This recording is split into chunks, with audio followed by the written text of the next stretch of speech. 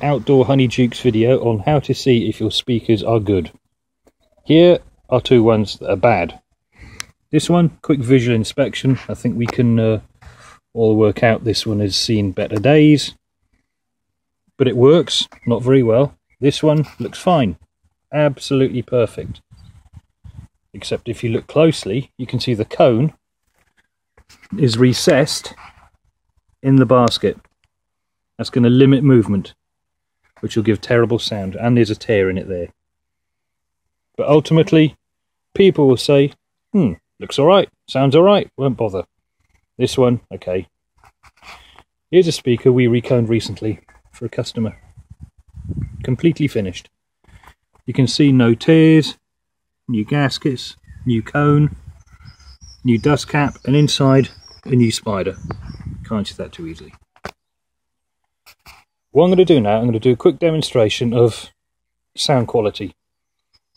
We're going to listen to this speaker first, and then this speaker, and then this speaker. So on this one first.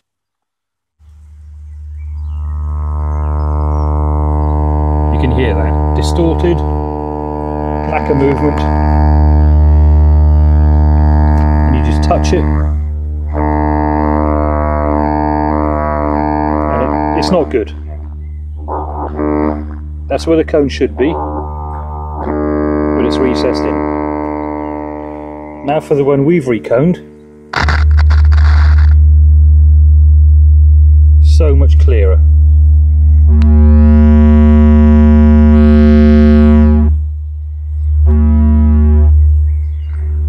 Okay. So you can hear a difference there straight away. Hear it? Crap one. Good one. Now we'll change connections and plug in the really duff speaker, this one. Go on, honey.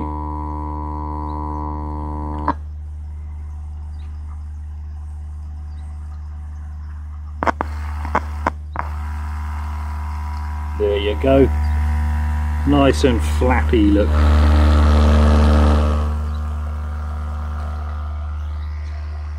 So you can see there what a totally crap speaker's like. Now we're going to show you the basic parts of a speaker.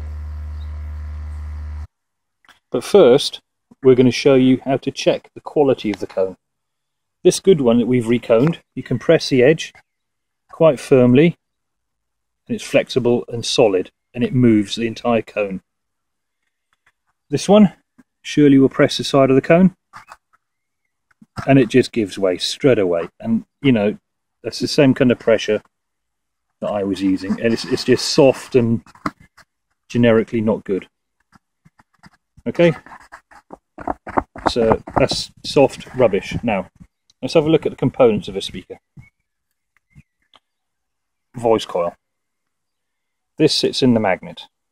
These two coil cables here, what we solder on the main lit speaker wires to. This is the spider. This supports the cone against the inside of the magnet and the speaker basket. This is very important to get the correct size spider, the correct cup, and there's other properties which we're not going to tell you about, but you need to make sure that you get the correct spider. Gasket here. You can see where that goes.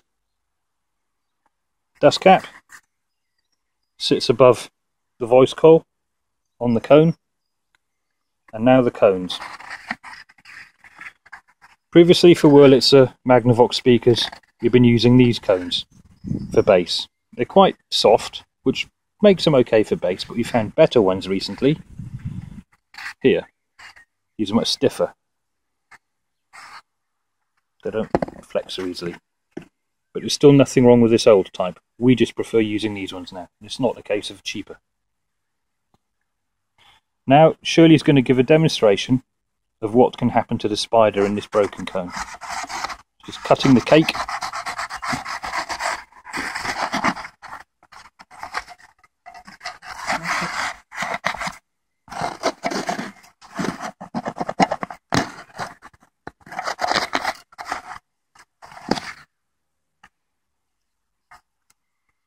And there's a spider under there.